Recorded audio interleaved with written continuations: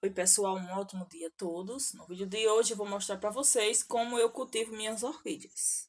Tem muitas pessoas que estão habituadas a cultivar orquídeas em vasos. E eu também tenho algumas que cultivo desse jeito, né, em vasos. Mas eu observei que o resultado é bem melhor quando a gente faz desse jeito aqui. Se vocês observarem, tá uma planta bem desenvolvida, com as folhas limpas, sem queimaduras, sem nenhum prejuízo à planta. Então, quando a planta está desenvolvendo dessa forma, é sinal que ela está indo muito bem.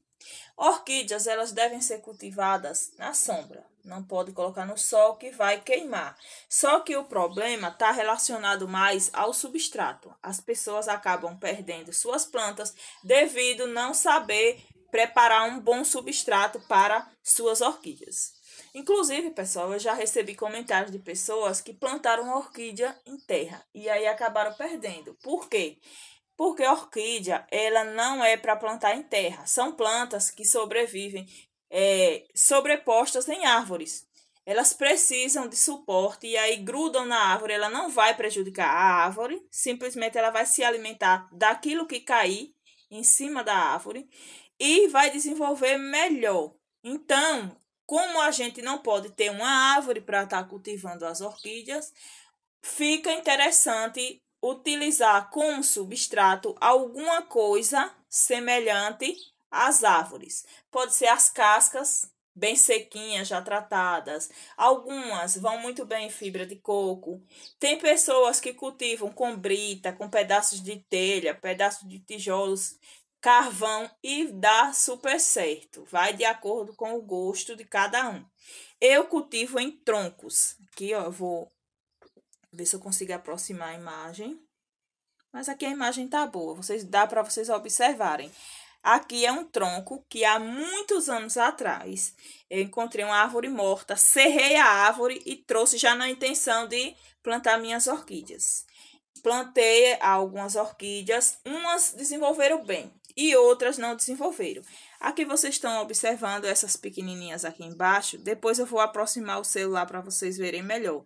São mudinhas a partir de sementes. O que é que eu faço? Eu pego as sementes, jogo aqui no tronco e com o borrifador eu fico sempre fazendo a rega delas para que as sementes desenvolvam. Vocês podem observar que tem semente, tem plantas que já estão grandes e tem aquelas bem miudinhas, são as das sementes mais recentes.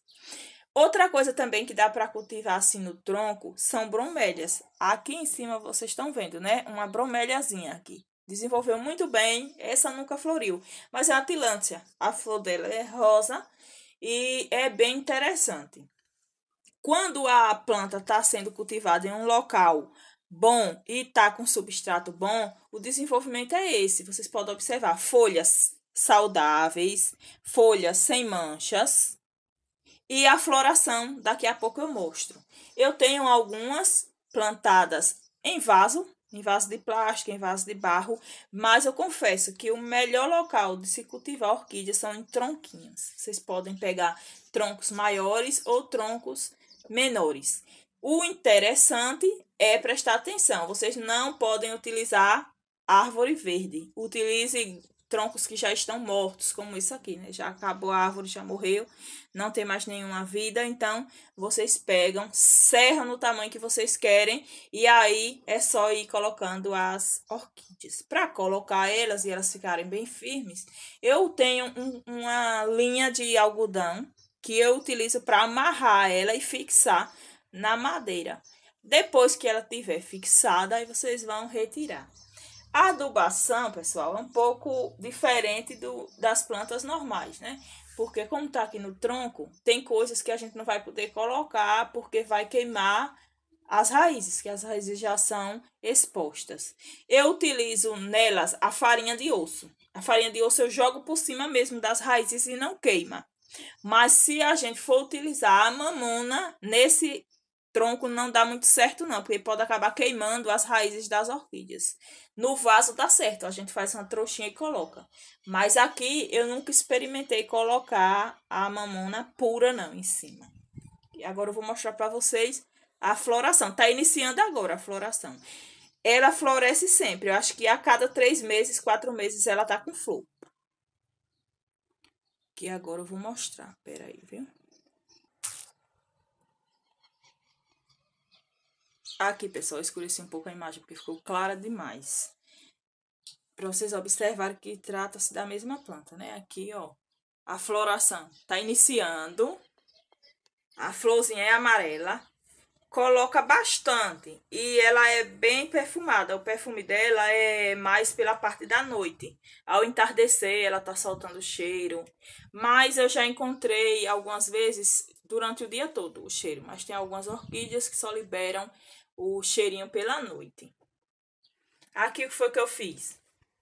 Nesse tronco, eu coloquei um cordão amarrado, né, uma linha amarrada para sustentar. Mas dá pra gente colocar aqui um gancho de ferro, fica mais prático do que colocar assim.